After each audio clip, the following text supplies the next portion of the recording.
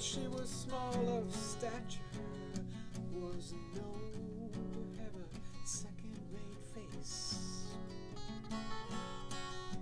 An outcast from the family, she still had to hold up her place.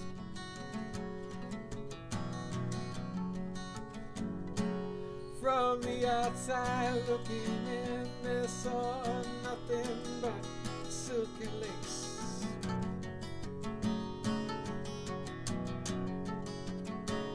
But she had yet to discover the longings of a seemingly empty space. No one had yet learned to trace the beating of the heart of the lady.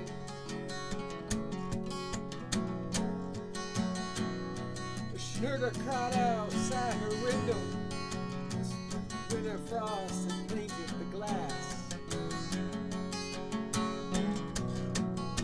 Sparkle of the eyes that shone revealed her reflection looking back.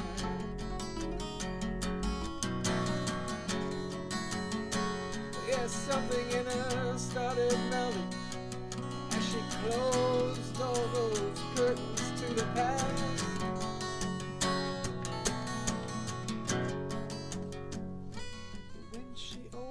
The door, she heard the language of still small seismic blasts that blew apart the cast and freed the beating of the heart of the lady.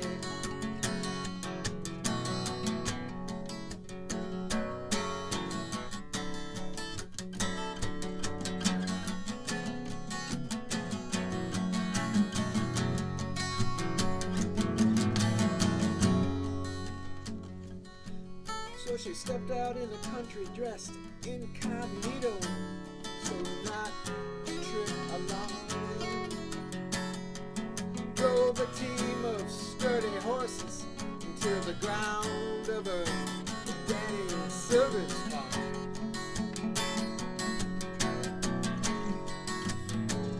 Well, the older foreman, he grew friendly, but his wife just could not feel the charm.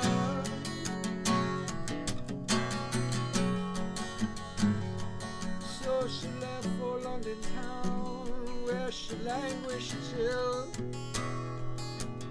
that gentleman took her arm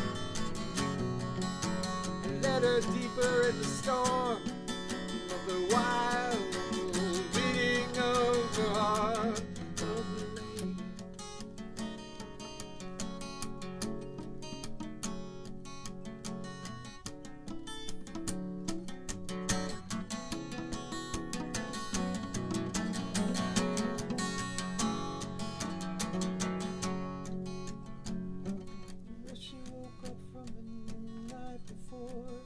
The sweet scent on the sheets were still warm. The lines they'd sewn together had grown into a mighty, mighty cord. Well, she'd settled in his world enough to know something was wrong.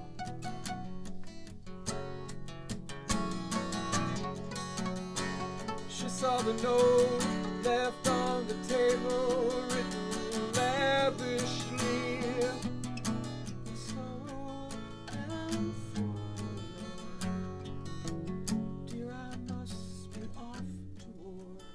So broke the beating of the heart of the lady.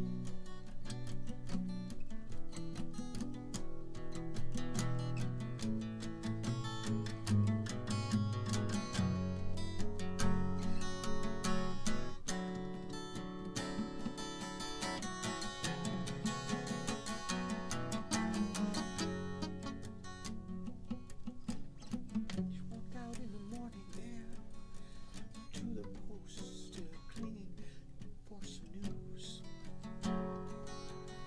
felt the roundness of her belly, wondering which way to choose.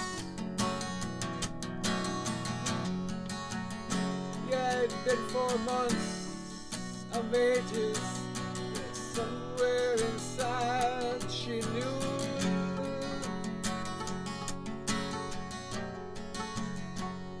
That she would take up all this burden somehow. Lovingly they rise up from the blue.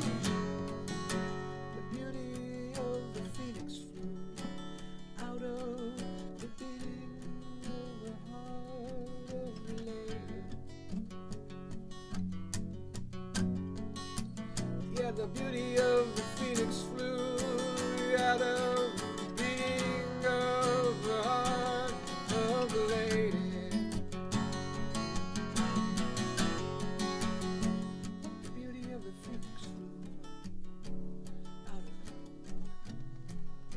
Beating of the heart of a lady.